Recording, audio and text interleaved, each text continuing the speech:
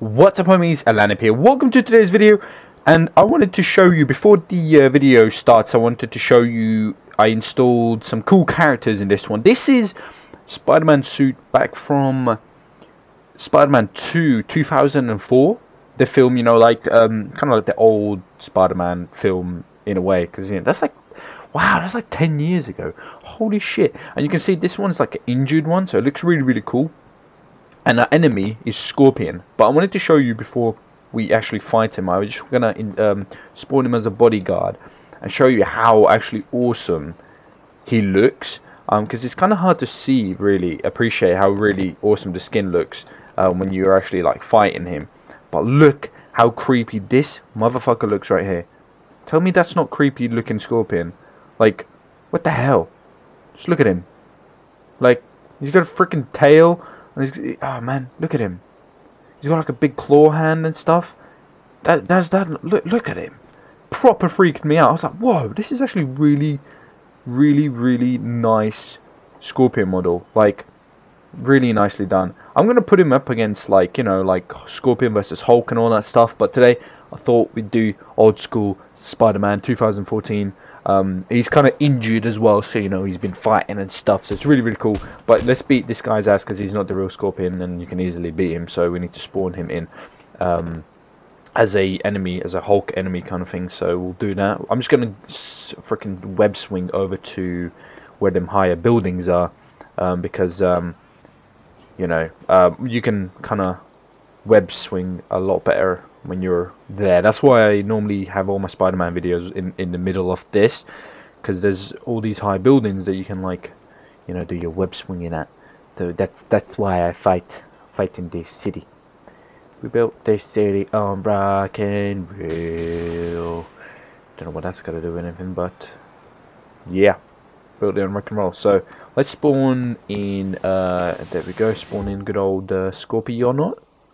And he is just behind us fighting enemies. Okay, cool. God damn, I do like this Spider-Man suit. And Scorpion just looks sick. Looks so freaking good. Oh, goddamn. Oh! Hey Scorpion. How's it going? Ooh. Did he just fall over? Are you okay, buddy? Did you slip? Did you slip on a banana? I know how you Scorpions are.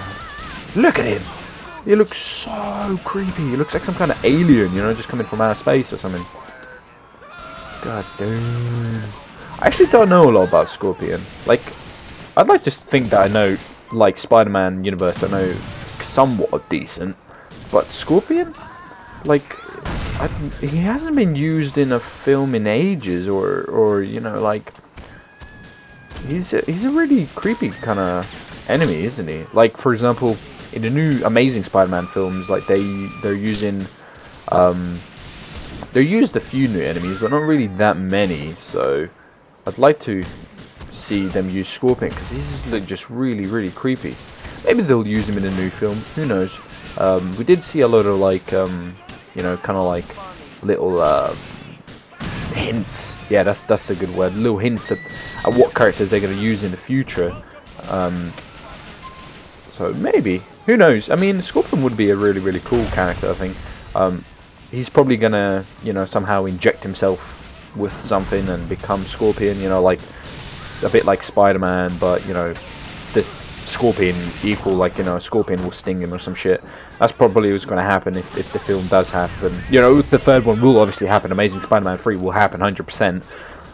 Because, you know, they left it so it will happen. I'm not doubting that at all. So I'm quite excited. I did like the second one. Did you guys see the second one? I did like it. It was really cool. Spoiler alert here. So if you haven't seen it, don't listen to what I'm going to say here because it's spoiler alert. I can't believe they killed freaking the you know, the first love interest of Peter Parker. Really crazy. I really didn't think they were going to kill her. You know, it was really, like, I liked it that it was a dark film. It was like a darker film. I really enjoyed I really enjoyed, like, the films have they become a lot more darker. Like the superhero films, I really like that. For example, like Batman seems to set the trend for it. Batman, the new Batman films, like, think about the old Batman films. They were really kind of cartoony, really kind of not really that dark. They were really kind of more like nostalgic in a way, you know. Like Joker was really kind of like funny, like he'd bring out a massive gun and shoot Spider-Man, and Spider-Man shoot Batman from like the plane. I think it was, he was in a plane and he shot him, or a jet, or whatever you want to call it.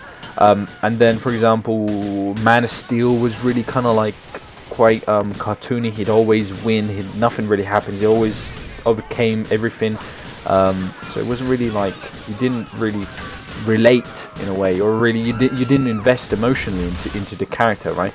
But now the new kind of superhero films are really dark. Really, like, people die. People close to superhero die. People, like, you know, he feels more like human. He feels more like, you know, like this could happen in real life. Like somebody could, you know, maybe get bit by a spider and become like really, you know, fucking kind of spider powers or something like that.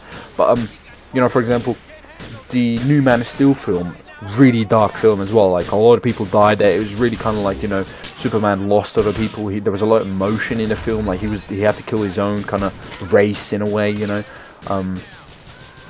So I really like how the films are changing. You know, they're almost like being from mature. You just, oh, he's down and out for the count. He's down and out for the count. He's gone. He just got shot. The police. There is a lot of police around here. Why is there so many police here? Look at these guys just shooting Scorpion up in here. That's not very nice, you freaking assholes. Get over here, douche. You too, fat bastard. Freaking, is this a donut shop? I don't think so. You too. There you go.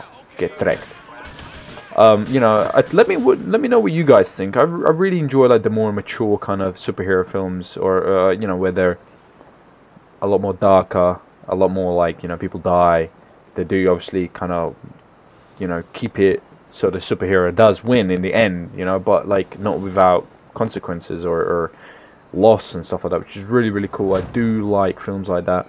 Like Batman was really kind of like dark and intense, and you know, that makes it, I think, a lot more better.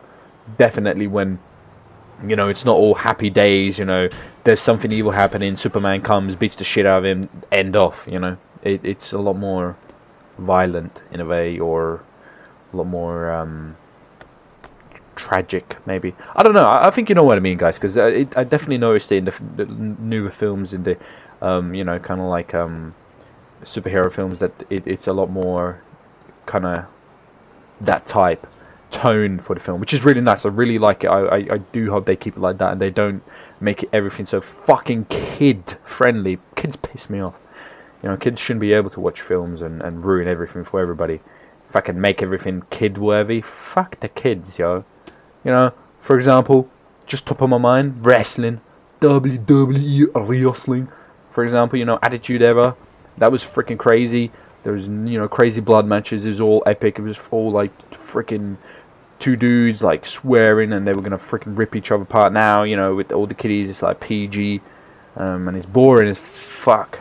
So yeah, that's my rant. I don't know how we got into wrestling, but yeah. I'll see you next video, guys. Thanks for watching, and bye.